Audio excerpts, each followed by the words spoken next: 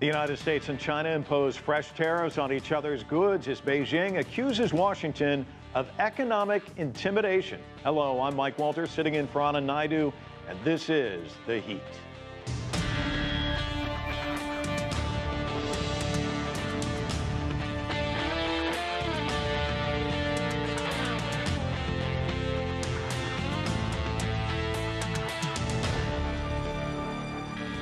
China says trade protectionism will ultimately hurt U.S. interests. That's the thrust of a new white paper outlining the government's views on its escalating trade war with the United States. The report was released shortly after the latest round of U.S. tariffs on $200 billion of Chinese imports when they took effect. Now, China responding with tariffs on an additional $60 billion in U.S. products, with each side showing no sign of backing down.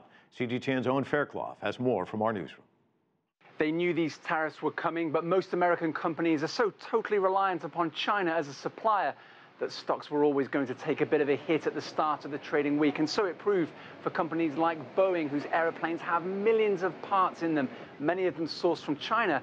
And companies like Boeing are now taking a double hit with their exports to China also being taxed as well. And that's because this is happening on a scale we simply haven't seen yet in this trade war. Let's take a look at some of the numbers at play here. The US is now hitting China with tariffs on an extra $200 billion of imports. That's on top of $50 billion worth already in effect.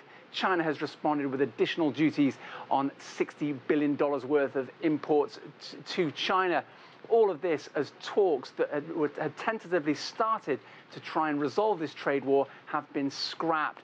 US President Donald Trump said at one point he thought he could fix this trade war personally with President Xi Jinping, but there's simply no prospect of these two sides talking now. They're too far apart on the underlying issues. That's US accusations that China's trade practices harm the US economy, and other complaints as well, such as US companies being forced to hand over trade secrets to Chinese partners. Both of these allegations, these long-standing complaints, China has denied. China, for its part, has put out a new document, a white paper running to some 67 pages, essentially setting out its trade position.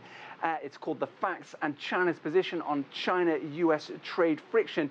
It's a fairly strident document talking about the US bullying China as a trade partner, but reminding the US that it's committed to trade relations with the US, to improving the multilateral trading system and protecting property and intellectual property as well. Both of these long-standing complaints from the United States.